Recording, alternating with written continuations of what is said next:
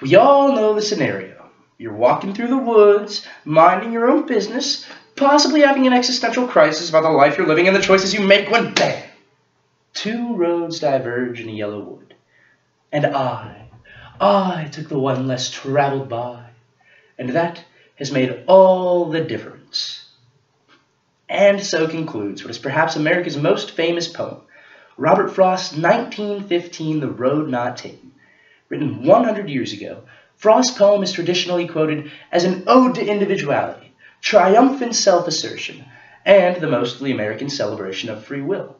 However, it turns out that the road not taken might be the road most mistaken, and for the past 100 years, another darker or pessimistic meaning has gone unnoticed. In his 2015 book, The Road Not Taken, Cornell University English professor David Orr argues that the poem isn't simply a salute to choice and can-do American individuality. It is much more complex and serves as a cheeky, dark narrative of choice and regret.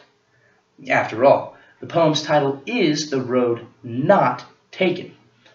The Christian Science Monitor of August 17, 2015, argues that the poem's ambiguity serves a unique role culturally, as the ideas it holds in tension capture the self-deception many Americans practice when attempting to narrate or justify the roads we did take. Orr argues that Americans have a tendency to assume that their current position is a product of their own choice, as opposed to choices made for them or allotted to them by chance. Because the poem has remained so firmly lodged in the public's imagination, but its misinterpretation offers insight into American culture, it's time we first uncover the poem's origin, as that will help us second better deconstruct the poem's meaning, and finally apply implications of a poem Duke University professor Franklin Tricchia calls A Wolf in Sheep's Clothing. While regarded as one of the greatest poets of his time, Frost didn't always have this reputation. However, one man changed all that. Therefore, it's now time to explore Frost's relationship with this man, and how this man came to be Frost's inspiration. First, in 1912, at the age of 40, Frost was penniless and his career was going nowhere. Frustrated and nearly broken, Frost threw a Hail Mary and traveled to England for inspiration. While there, he befriended literary critic Sir Edward Thomas, who would later champion his work. According to the book Robert Frost and the Poetic's Appetite, the two men would often take long walks on the countryside, and Thomas would often regret not having taken a more scenic path. Therefore, biographers of both men argue that Thomas's indecisiveness, or what Frost called his crying over what might have been, served as inspiration for the poem. In fact, in 1915, Frost sent the poem, then titled Two Roads, to Thomas, in hopes that he would see it as a joke, a gentle, philosophical poke at their time spent together. But he didn't, as the poem confused Thomas. According to The Observer of August 18, 2015, Frost sent a letter to Thomas about the poem, stating, "You failed to see that I shall be telling this with a sigh was a mock sigh, hypothetical for the fun of the thing." Thomas then replied with this snarky comment, "I bet you couldn't get anybody to see the fun of the thing without advising them which kind of laugh they are to experience." Clearly, even one of the most keen literary thinkers of his time needed explicit instruction on how to interpret the poem. And perhaps this was Frost's intention, to be misinterpreted. Therefore, it's now time to better deconstruct the poem. First, the difficulty in understanding begins with the poem's title. The conclusion, seen here, is the poem's most famous stanza and captures what many believe to be the central message of the poem. So much so that the October 4th, 2015 Wall Street Journal notes that an awful lot of people mistake the poem's title to be The Road Less Traveled. But it's not. After Thomas's confusion, Frost changed the title of the poem from Two Roads to The Road Not Taken. Undoubtedly, this was a deliberate choice, one that literary scholar David Orr argues foregrounds the roads never tried, as the poem isn't about the road the speaker did take, but rather the road the speaker didn't take. In his book, The Ordeal of Robert Frost, scholar Mark Richardson further complicates matters by asking, which road exactly is the road not taken? Is it the road the traveler did take, or the more traveled road the traveler didn't take, the one everyone else took? Who exactly is not doing the taking? Second, I shall be telling this with a sigh.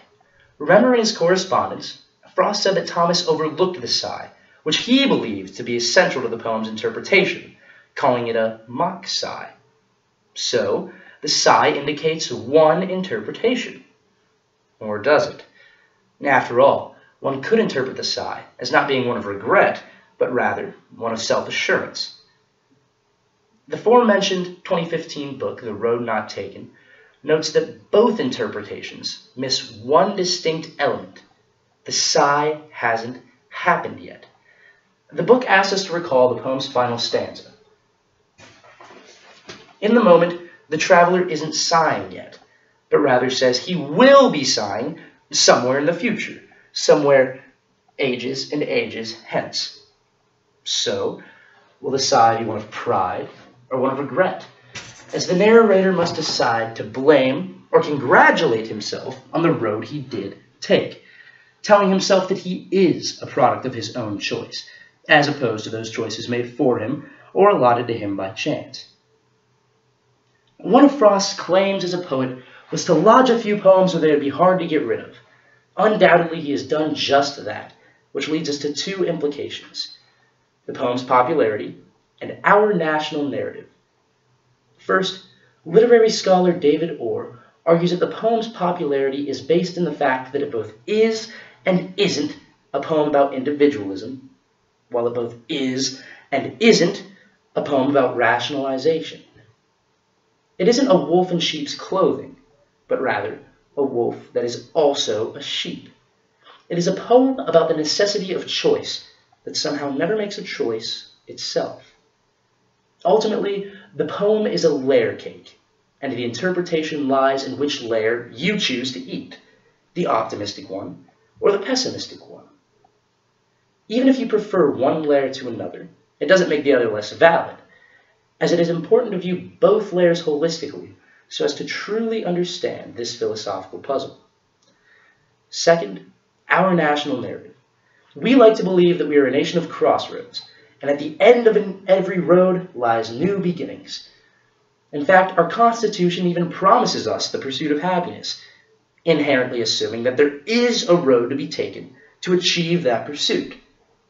The Christian Science Monitor of August 17, 2015, notes that above all else, Frost's poem captures the philosophical problem of choice in a structured and civilized society. Do we really make our own choices? Or are they already made for us?